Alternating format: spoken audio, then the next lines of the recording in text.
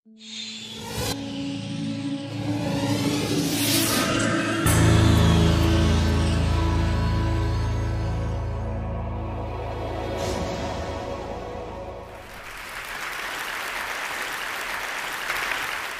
well, I do applied math, and this is a peculiar problem for anyone who does applied math, is that we are like management consultants. No one knows what the hell we do.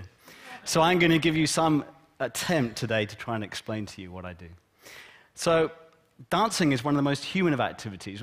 We delight at ballet virtuosos and tap dancers, who you'll see later on. Now, ballet requires an extraordinary level of expertise and a high level of skill, and probably a level of initial suitability that may well have a genetic component to it. Now, sadly, neurological disorders such as Parkinson's disease gradually destroy this extraordinary ability, as it is doing to my friend Jan Stripling, who was a virtuoso ballet dancer in his time.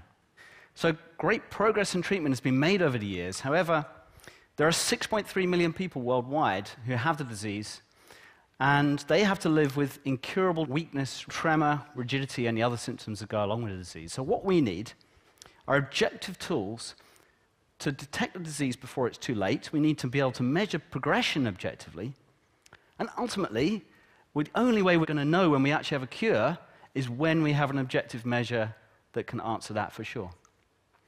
But frustratingly, with Parkinson's disease and other movement disorders, there are no biomarkers. So there's no simple blood test that you can do. And the best that we have is like this 20-minute neurologist test.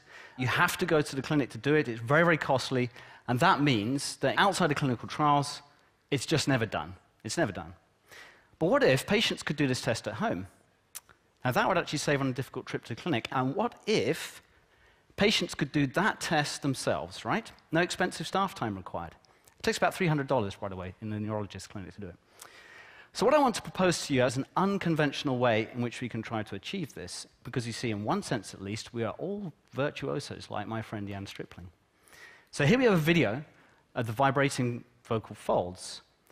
Now, this is healthy, and this is somebody making speech sounds, and we can think of ourselves as vocal ballet dancers, because we have to coordinate all of these vocal organs when we make sounds. And we all actually have the genes for it, FOXP2, for example.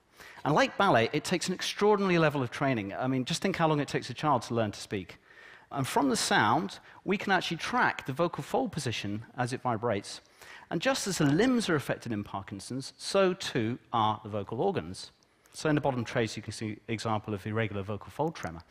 We see all the same symptoms. We see vocal tremor, weakness, and rigidity. The speech actually becomes quieter and more breathy after a while, and that's one of the example symptoms of it.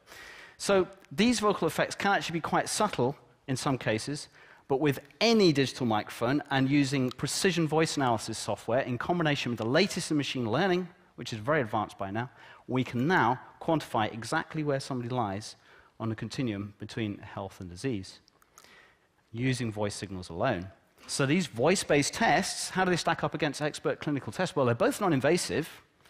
The neurologist test is non-invasive. They both use existing infrastructure. You don't have to design a whole new set of hospitals to do it. And they're both accurate. Okay, but in addition, voice-based tests are non-expert. That means they can be self-administered. They're high speed, take about 30 seconds at the most. They're ultra-low cost. And we all know what happens. When something becomes ultra-low cost, it becomes massively scalable. And so here are some amazing goals that I think we can deal with now. We can reduce logistical difficulties for patients. No need to go to the clinic for a routine checkup. We can do high-frequency monitoring to get objective data. We can perform low-cost mass recruitment for clinical trials, and we can make population-scale screening feasible for the first time. We have the opportunity to start to search for the early biomarkers of disease before it's too late. So, taking the first steps towards this, today we're launching the Parkinson's Voice Initiative. With Acculab and patients like me, we're aiming to record a very large number of voices worldwide to collect enough data to start to tackle these 4 goals. We have local numbers accessible to 750 million people on the planet. Anyone healthy or with Parkinson's can call in cheaply and leave recordings, a few cents each. And I'm really happy to announce that we've already hit 6% of our target just in 8 hours. Thank you.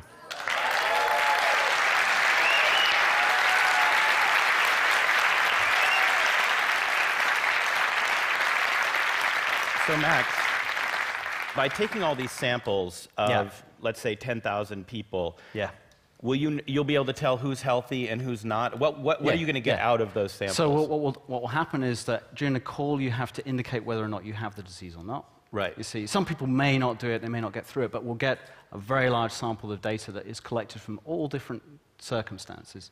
And it's getting it in different circumstances that matter, because then we are looking at ironing out the confounding factors and looking for the actual markers of the disease. Yeah. So you're 86% accurate right now? It's much better than that. Actually, my student Thanasis, I have to plug in because he's done some fantastic work, and now he has proved that it works over the mobile telephone network as well, which enables this project.